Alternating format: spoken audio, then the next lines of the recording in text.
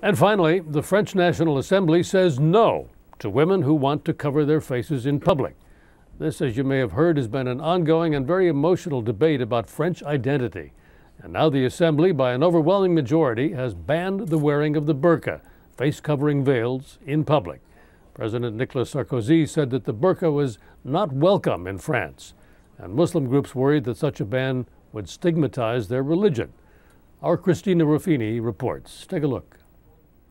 On the runways of Paris, when it comes to haute couture, anything goes. But on the streets, it's the conservative clothing worn by some Muslim women that has come under scrutiny. The French National Assembly has voted to ban, quote, garments designed to cover the face, imposing fines on women who wear burqas or niqabs, face-covering full-length veils, in public. France is home to the largest immigrant population in Europe, about 5 million and counting. But it's estimated that only about 2,000 women wear these garments. Headscarves of all kinds have become much more common across the continent as it grapples with an influx of religiously inclined immigrants from North Africa and the Middle East. On the traditionally trendy streets of France, however, conservative Muslim dress is still not fashionable with the majority of the native population. There is a deep contradiction between the fact to wear the burqa with the values of the Republic. France has already outlawed headscarves and other outwardly religious symbols, including Christian crosses and Jewish yarmulkes, from its public schools. It now becomes the second nation in Europe, along with Belgium, to institute such a ban. The burqa, it involves the dignity of women.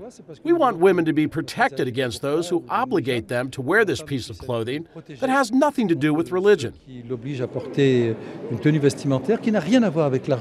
But Muslim women like Zendra Dreider say that their dignity is their own, and it's none of the government's business. My niqab is my niqab, she says. I will keep it. The government can accept my decision or not. If approved by France's constitutional authority, offenders would be fined up to €150 or forced to take a citizenship class, where they would learn about the French Constitution and its founding principles of liberty, fraternity, equality, and perhaps most importantly, secularism. Christina Ruffini, CBS News, Washington. And thank you, Christine, and thank you for watching Washington Unplugged.